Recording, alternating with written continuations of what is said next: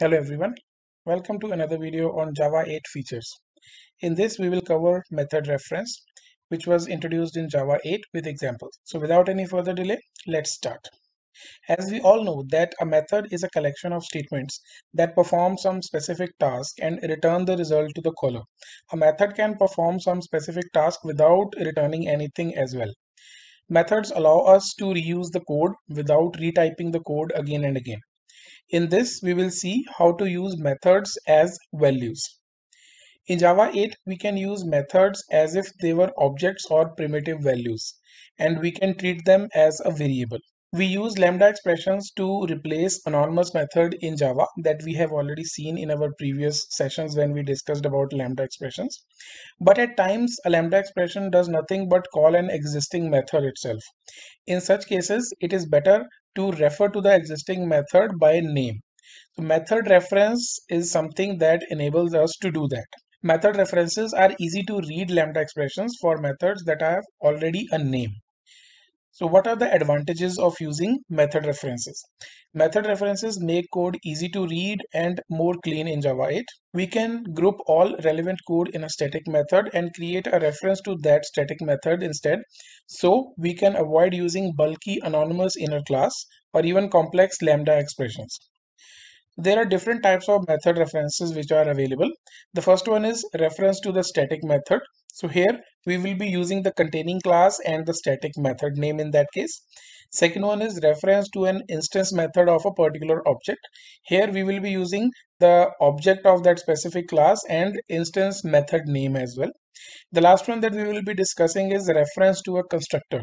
So here we will be using the class name and new keyword here. That new keyword will point to the constructor and we will be able to use the target value to create the objects as well. Now let's see all these types with separate examples.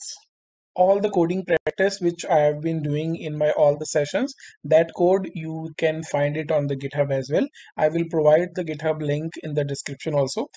Now let's see our first example where we will be using a static method as a method reference. So this is our calculate interface. It is having one abstract method which is to add two numbers.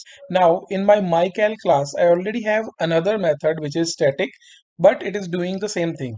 It is expecting two arguments and returning an integer which is the sum of those two passed arguments. In my main class, what I will be doing, I will have a reference object created for my interface, which is the functional interface, and using class name and the static method name. So mycal is a class name, and this is the double colon sign which is used for method reference.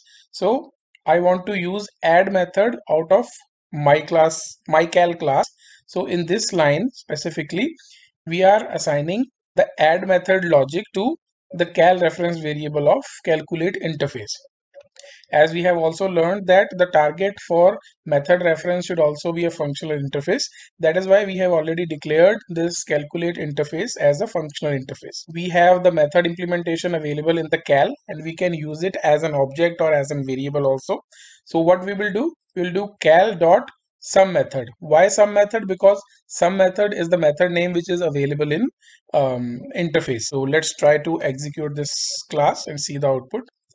So here you can see the output is 50. The second type was we have to use an instance variable. So here we will be using the similar calculate interface with one abstract method to add the numbers. But in mycal class, now the method is not static. So we will not be able to use it with the class name. So how we will be using it in our main class? First, we will create an object of mycal where the implementation is available. And now instead of class name, I will be using that object which I have created to refer to the add method here. And everything else will be same. Let's try to execute the program. And here you can see the output 45 is printed, which is sum of 23 and 22. Now, the last type of method reference for the constructor level reference. So here, suppose I have this student class, which is having two fields, student ID and student name. Here I have already overridden the toString method to print the student detail. Then I have created both the constructor, no constructor and argument constructor as well. And I have the getter and setter methods here. So here in this case, we will be using a functional interface which will act as a student factory. So we will not be directly creating student object using the new keyword.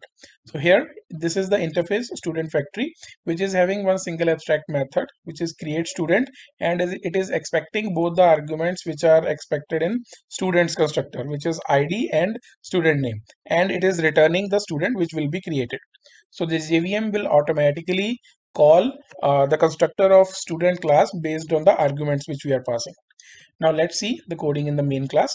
So here earlier we were using the method name using either class name or the object name, but here we will be using keyword new.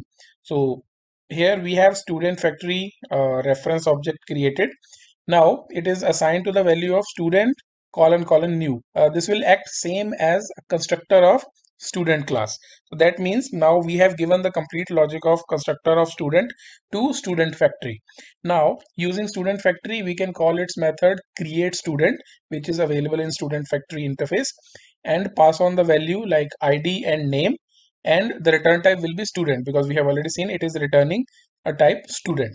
And to see if it has actually created students, so let's try to print the student which we have just created. So let's try to save and execute the program. So here you can see we have passed one and Aman as create student detail, and here we are able to see both the details here or in the console. So this is how you will be able to use method references to make your code clean and more reusable. That's it for this video. So if you like the video, please do like, share and subscribe. Thanks for watching. See you next time.